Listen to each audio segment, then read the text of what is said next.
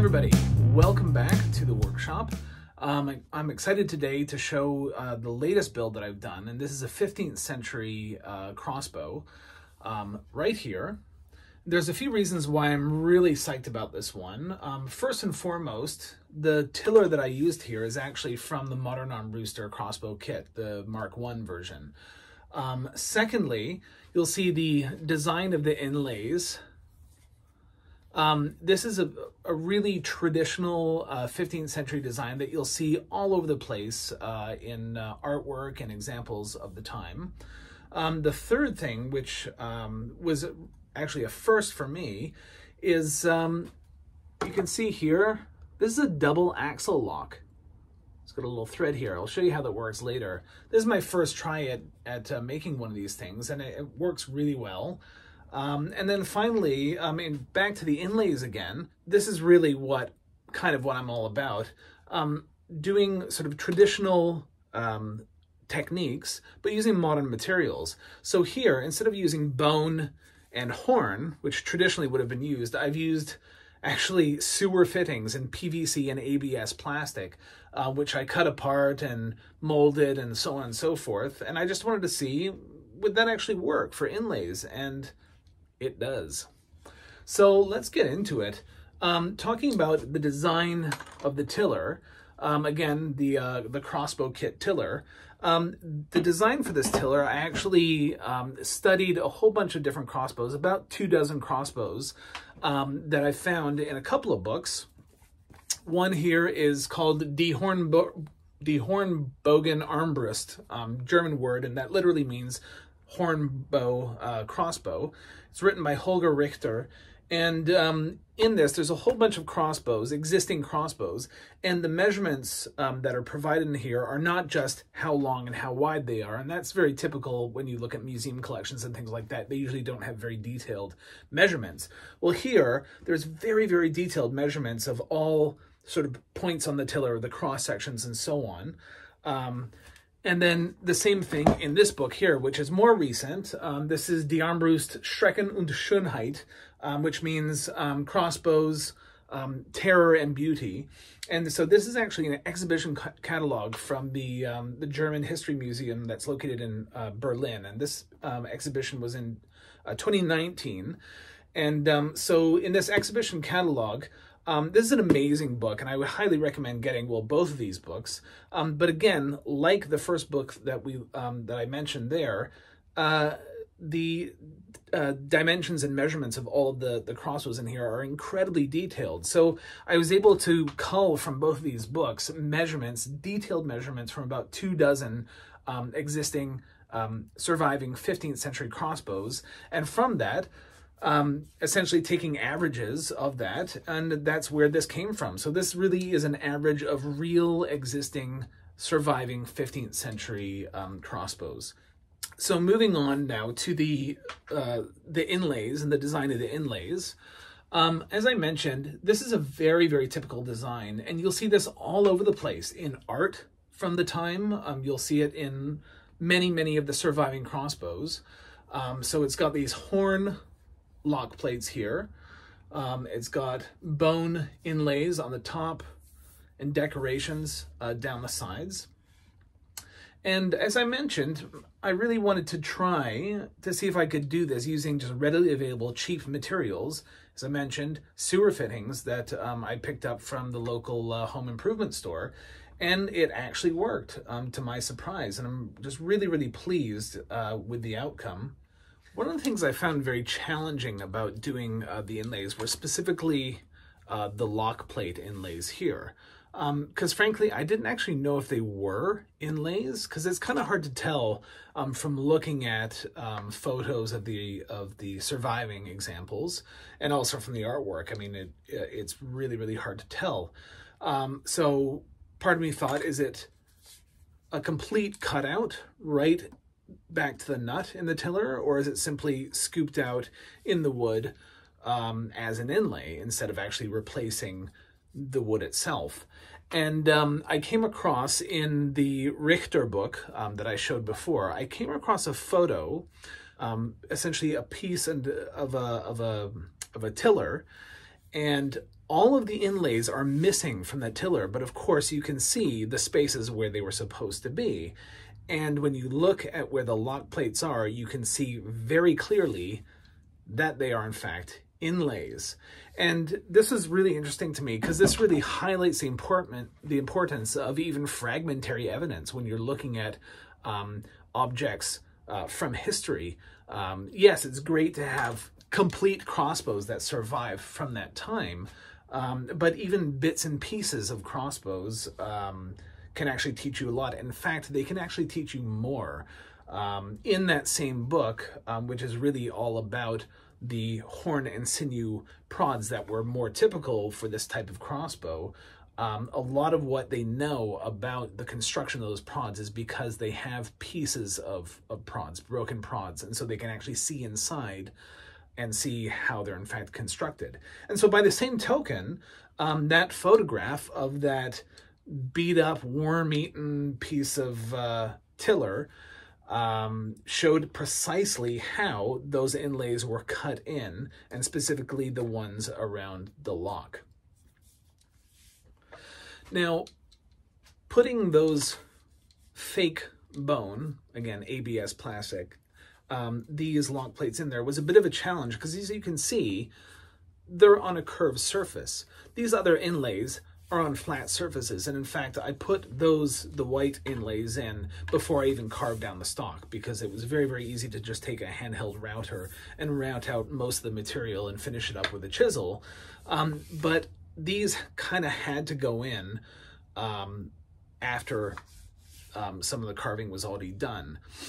And I've never actually worked with horn before, but my understanding is that it can be boiled and made flexible. So for example, a lot of the bolt clips that you'll see, particularly on sort of starting in the 17th century, a lot of the bolt clips that you'll see are in fact made of horn that they've boiled and then formed, like molded into the shape that they want. So with that in mind, when I was trying to figure out how to get these in, what I realized is, well, you can warm up this plastic and mold it into shape too. So once I cut these triangular spaces out of the tiller, and that goes in probably about, I'd say about 1/8 of an inch or so, I had the inlays rough cut into the triangular shape, and then I heated them up with a heat gun and then pressed them into place to really fill out all the gaps and so on and so forth. And once it was cooled off and hardened, then I took them off and then glued them back in again. But that made me think, is that how they would have done the horn inlays? Would they have softened the horn first, pressed it into place and so on? I don't know, but I think it's a possibility. And this is one of the things I love about building reproductions of historical crossbows, because by the act of actually doing that and puzzling through some of these design and production issues, it kind of gives you a little bit of window into what may have occurred. Obviously keeping in mind that, you know, I'm using a lot of modern materials here too. But again, the design is the same. And so finally, the other great thing about this one is I've been able to make a 2-axle lock. And so the way that this 2-axle lock works is quite a bit different from the single-axle lock that we've seen in some previous videos, and actually is the sort of default locking mechanism with the crossbow kit.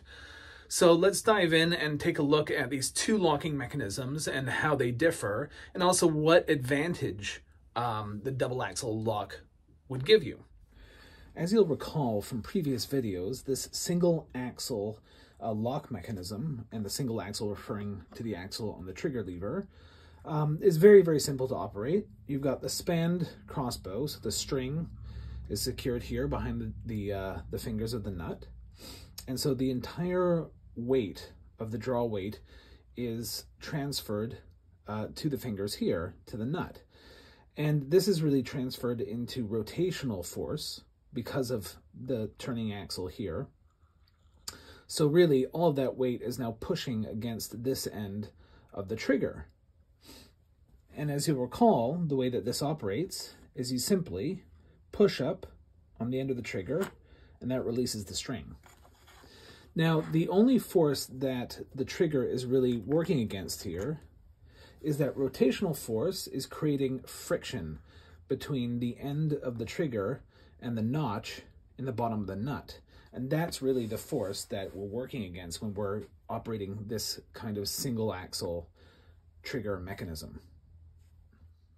In contrast, here we have the 2-axle trigger mechanism that we're using in the crossbow that we're looking at today. 1, 2. And again, when we talk about the number of axles, we don't really count the rotational axle for the nut.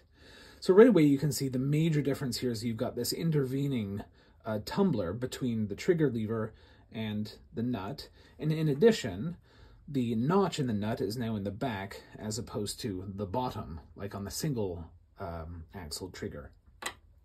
And the way this works is simply the end of the trigger engages with the bottom of the tumbler, and the notch in the back of the nut engages with the top of the tumbler. And all that happens when you lift the end of the trigger, it releases the whole system. So the beauty of this mechanism, as compared to the single axle trigger mechanism, is that the rotational force we were talking about is no longer pushing against the end of the trigger. Instead, it's pushing against the top of the tumbler, and it's also pushing at an angle. So right away, you're going to have less friction there.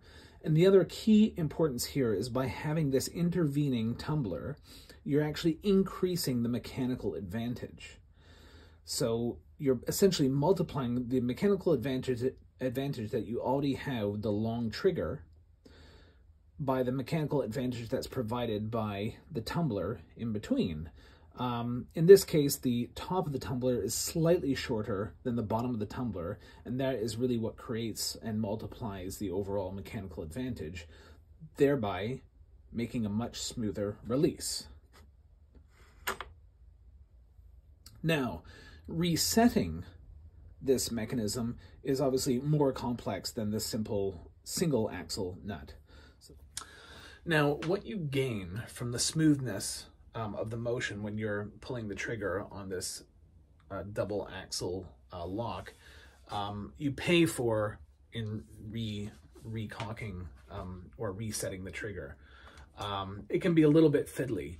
The way that's done is you rotate the nut back to its starting position, and then this little string here on the end is actually connected to that tumbler on the inside. And so you just have to reset the nut and pull on that, and then that engages the lever. I'll show you again. You can see, reset the nut, pull on that, and there. You can see the trigger falls back into place. And then it's ready to go. And then pulling up, releases. So that's basically it for this crossbow. Why don't we take it outside and give it a test shoot.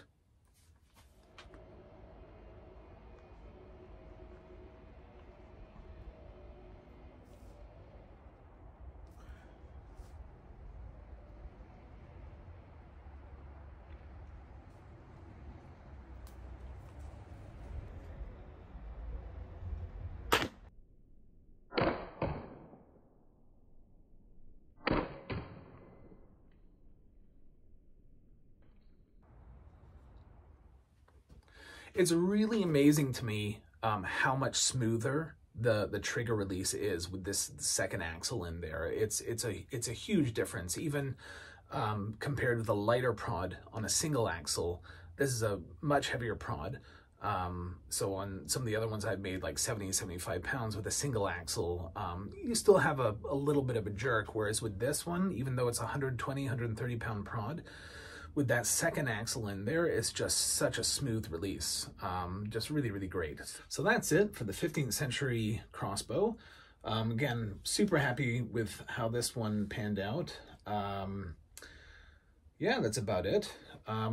This one is actually for sale, so if you're interested, my email and my website are in the description below, so send me a message. And in the meantime, we will see you in the next video.